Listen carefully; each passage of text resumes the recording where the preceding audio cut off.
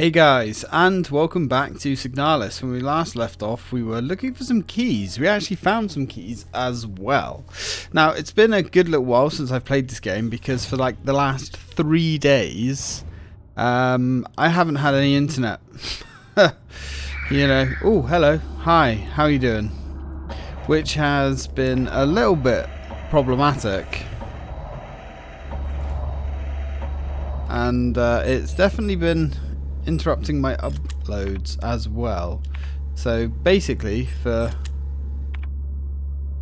how do we there we go, for the overwhelming majority of my holiday, or at least a good chunk of my holiday, we haven't had internet, which sucks. Monkey balls, pretty bad, but you know, when you live in a third world country, or at least it feels like that sometimes, that's what you have to deal with. Right, no space for the hunter key. Ooh. Oh, god damn it. Really, game? Really? You gonna... Okay, that was my fault. That was 100% on me. Not having left any space for the frickin' hunter's key. I mean, come on. Like, talk about dumb move. Right, let's just get back through. At least that woman there's still down, which is good. Yeah, so I've been really wanting to play this. Unfortunately, a lot of the games at the moment that I'm playing are on Game Pass. I guess we'll drop all of that. Now the problem with everything being on Game Pass is you need an internet connection for that, which is frustrating, but you know, one day we'll have full fibre, I suppose. Ironically, the house that we moved out of to come here now has full fibre, so gigabit connections. And we're still stuck on copper ADSL. Right, let's sneak around. And I wanted to do more of... One second, guys. And sorry about that, guys. Right, where were we? Oh, shit. Where were we? Right in the lion's den. So now we have the hunter's key, which is very nice. We should be able to do something with it. Cradle of Humanity. Scimitar. Okay. Right, let's get out of here. So the hunter's key. Oh, hello. Right, we don't want none of you, love. Let's get out of here. Now, the two keys we have are the hunter's key and... Oh, I thought she had an item on her then. And the island key, I believe. Now, we know where we can use the island key. The island key. Oh my god, I forgot. We've got a lot of ammo, haven't we? Thermite, auto-injectors. We've got a lot of stuff in general, actually. Yeah. We're pretty healthy. Weapon. Oh, I forgot about the weapon case. Small padlock. Well,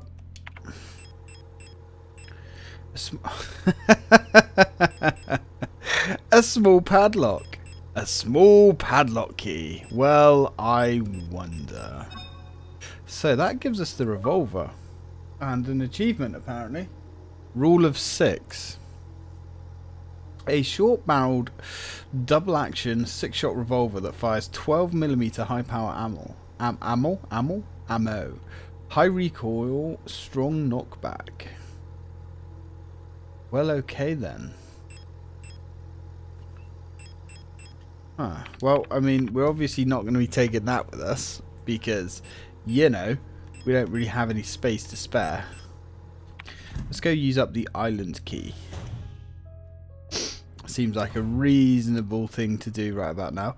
Where was that island room, actually? It was... Oh, no. No, where was it? Was it in the dining room? Or the bedroom? Ah, no, that's the first aid room. PC card, elevator shaft. That's the pipes room. Definitely don't want to go in the pipes room. Fuse is done, music player. Where was it? Right. Oh, cool. It's just up here, apparently. That's convenient. Oh, god damn it. We've got one of them. I can't actually remember what those guys are called. What designation they were.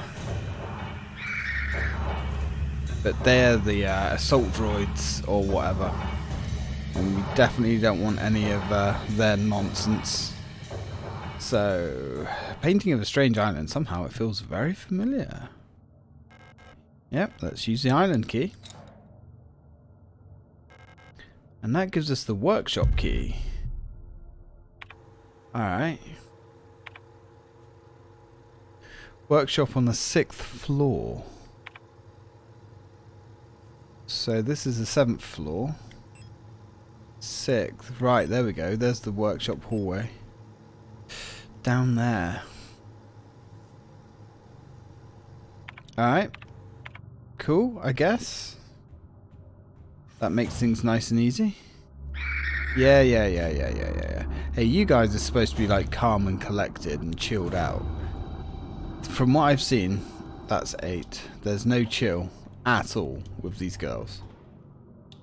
It's all bludgeon to death and crush your face kind of situation, which is not great, you know, for being honest. And we still need a postbox key for that. Okay, well, you know, I mean, we can only work with what we have. Wrong door, because of course it is. Yeah, I'm hoping we're not going to get kicked out of this game. Because the trouble is, because it's Game Pass, if your internet connection drops out for any amount of time, the game just closes. Which, I get it, you know, it's a subscription service, but it would be nice if, you know, same with playing these games on the Xbox, actually. I think they should only have to dial in like every 24 hours or something. Because if you really do live somewhere with spotty internet like ours, at times, you know, you can't really use it. I mean, I guess I could, you know, just buy the game.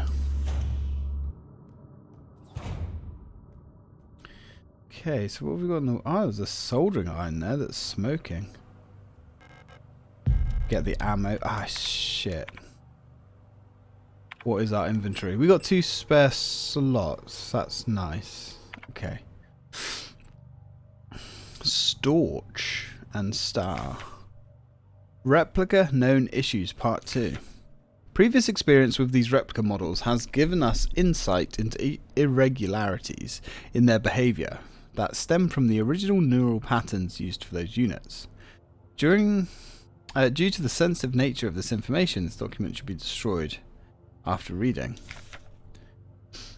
So, Star. Despite their normally laid-back demeanour, Stars have a strong internal hierarchy, which is important to take into consideration when promoting units to officers. Not promoting a respected unit or promoting a unit low in status can lead to friction within dorms. Stars will occasionally develop in-group rules involving physical punishments. It is recommended to allow some officers to own military weapons such as fetish objects to stabilize their persona. Okay. So there's a bit of a power struggle with these guys. With the star units. It's kind of interesting. Storch units initially have a short temper. Training them in patience early after deployment is key, as their neural pattern is less stable than other models. Failing to do so may yield an extremely volatile personality prone to cruelty and violence. Oh dear. A common strategy is pairing them closely with an older star unit. Storch's personality stabilizes by showering or bathing. Books on history or mythology work well as fetish objects. So they need to take a nice hot bath at the end of the day, otherwise they get a little bit angry. Okay. Hey, nice, got some 10 milli as well. Oh. An audio tape deck unit wired up to the broadcasting unit. If I had an audio cassette, I could probably have its contents broadcast on the radio. Alright, so we need the radio. Or tape cassettes to put in the radio that we had. That's fine. But we need to repair the tape though. How do we repair the tape? I'm guessing we repair the tape with the duct tape. I mean, that doesn't seem like a great idea to me, but whatever. I guess we'll give it a go.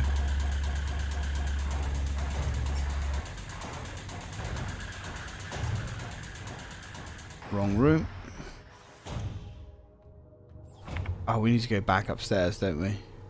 Yeah, okay, so let's go back upstairs, grab the tape and the sellotape, put the ammo back, and have a fiddle. I don't know though, that doesn't seem like it makes a lot of sense in my mind. Surely you can't repair a, you know, magnetic tape with sellotape. But I guess we'll find out. Either way, we need to drop this ammo back. Right, so we will have adhesive and the broken music cassette. Surely this isn't going to work. Really? But how?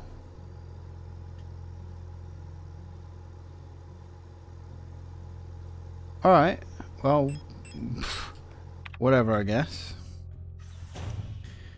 Okay, I mean, if it works, right? I guess we could just go down this way. That works, right?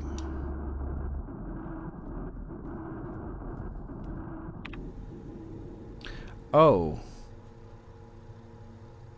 No.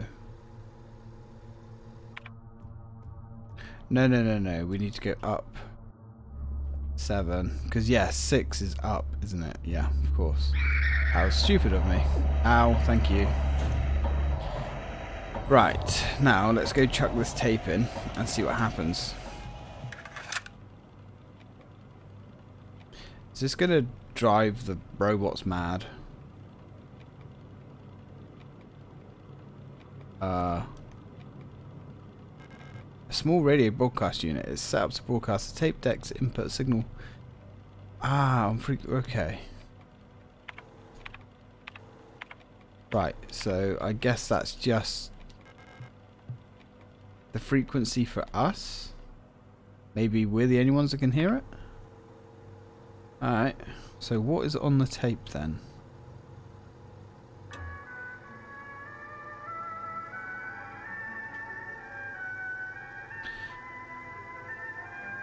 Unless we can now kind of like walk around. Is that going to freak the other robots out?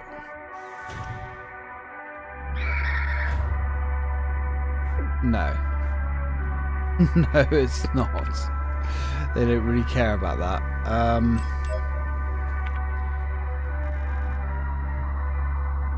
Yeah. They don't care at all. So what have we accomplished by doing this? I mean, it's alerting all the robots as soon as we walk in, which makes sense. You know. Or is it, though?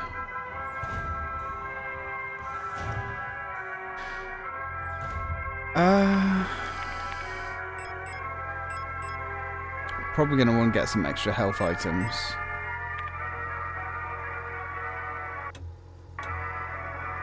So we obviously need to do that for some reason.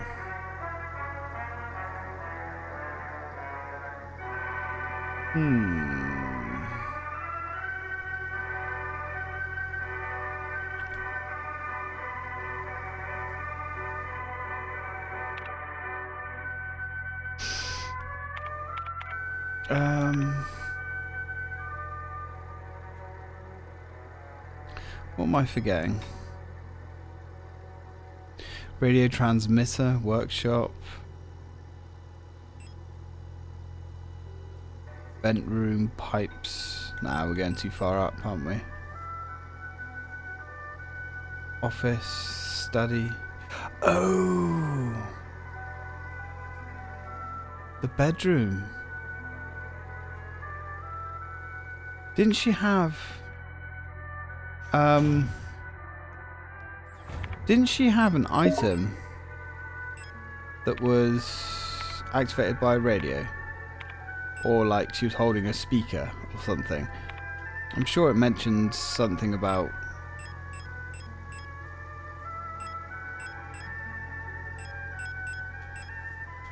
a radio here. Bullet resistant armor plating.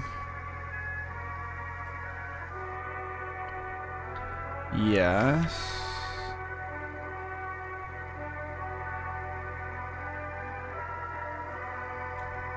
Alright, well, I mean, it's the only thing I can really think of right now, so let's go pay her a visit. Let's turn that off, just give me a headache. Right, well, she was downstairs, wasn't she? So let's go down. Was it level 8? It was level 8.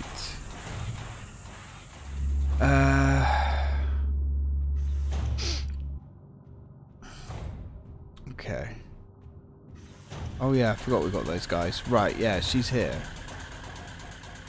Yes, it's got the speaker on it. A heavy box fashioned to look like an owl. There are small holes at the top looking like a speaker or a microphone. Yes, I remember this because we had to do this before, didn't we? Now, right. Okay. She's not going to come to life, is she? Hummingbird key.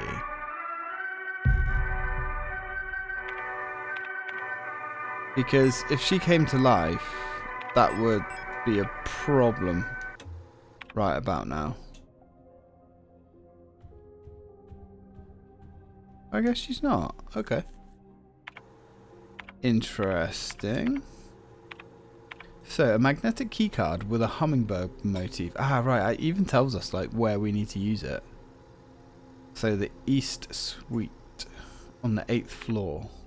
Cool. Alright.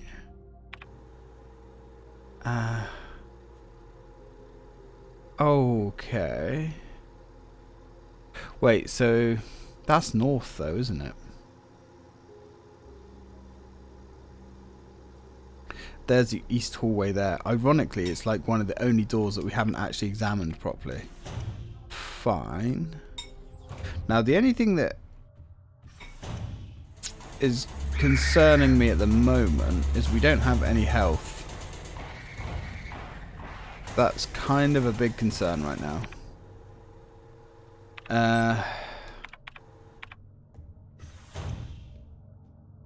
Yes. Alright, so we can sneaky sneak. Cool. And we can get some stun bands. Oh, there's a health item here. Sweet. Definitely want the health patch. And there's that. Take the disposable stun rod. Oh, eagle key. We take the eagle key. There's a lot of stuff here. Alright, there is a lot of stuff here. Kilbur. So that's the Commando Lieutenant replica. Commando Control Unit Technology Replica Hummingbird. 6th generation high-tech bioresonance specialist. Biomechanical with polyurethane shell and bullet-resistant armor plating. A marvel of modern technology, the Colbury is the most capable bioresonance unit ever produced. Every projector Commando Falk unit is aided by a cadre of Kilbury unit adjutants, which can amplify her bioresonance signals. So bioresonance, I mean, I'm guessing that's like their psycho powers, I guess, as well as produce their own. Despite their, I guess, diminished build, Cobras are one of the most effective projectile units. They're not the tall ones though, are they? Able to directly influence the mind of replicas and gestalts. Extract information non-verbally and communicate amongst themselves instantly in the full bandwidth of the senses. The Colbury's yeah, closest. Okay, so they basically work on a hive mind, and I guess they influence the other hive mind of their commander. Alright, this whole replica thing is really bizarre in this game. It's really interesting. Like, who's really in control here? Because these replica units seem to be far outstripping the capabilities of the humans. And who's building the replicas? I guess it's the humans, I don't know. So, Colbury's notes. Keep an eye on Adler, he's hiding something from us. There was nothing in his diary, but when I probed his mind, there were memories of an LSTR unit working at Saprinsky. There's no record of that model of replica ever being deployed here. An order for a single unit for some survey work in the mine was briefly considered, but no new orders were made due to the commander's sickness.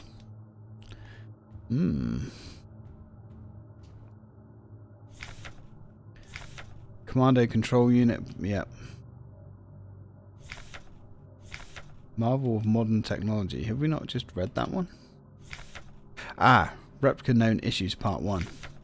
Previous experience with these replica models has given us insight into irregularities in their behaviour that stem from the original neural patterns. Yeah, we know that. We've read this. I'm sure we've read this one.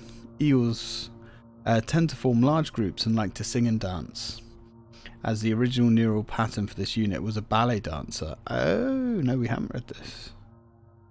Persona degradation can be easily prevented in this unit by making sure they have access to music through tape players or musical instruments. Always place at least one mirror in it. Okay. In a eel's dorm, as they have a strong urge to check their own appearance at regular intervals. Eel's persona stabilizes by keeping a tidy appearance and through regular social interactions. They will often organize in groups of roughly 10 units and give each other themed nicknames. Ara. Even though they may seem like quiet simpletons, do not underestimate Aras.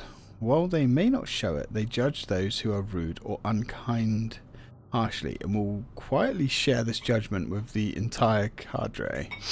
Aras get along best with eels, who tend to be patient and friendly, and have a talent for reading Aras' expressionless faces.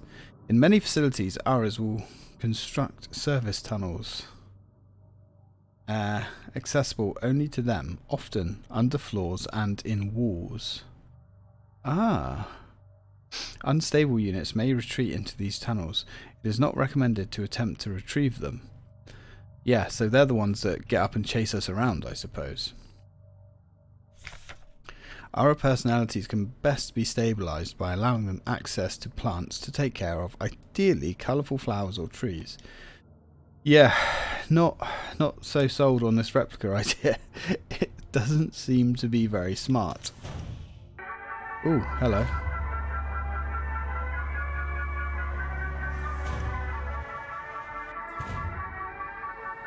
Right, so our radio just came on. That's a problem.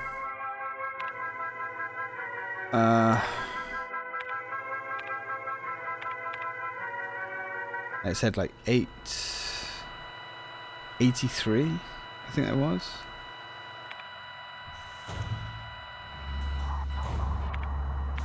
Two two eight. 228, let's go for some of that. So our diagnostics is we are going a little bit loopy. 228. Let's try that. Oh, that's awful. Alright. I guess we just hold here. 249.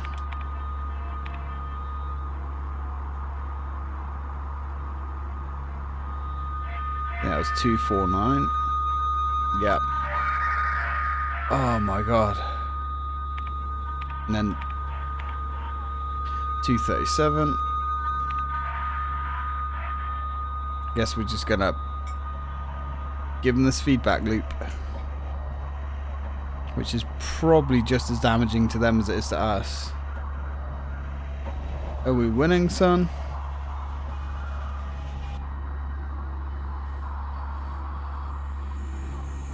I have no idea.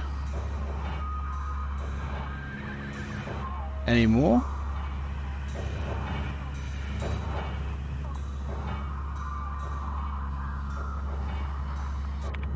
Do we have to change it again?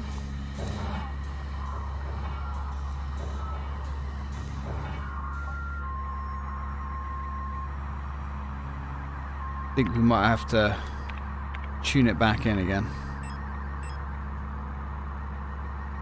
That's max. Ah.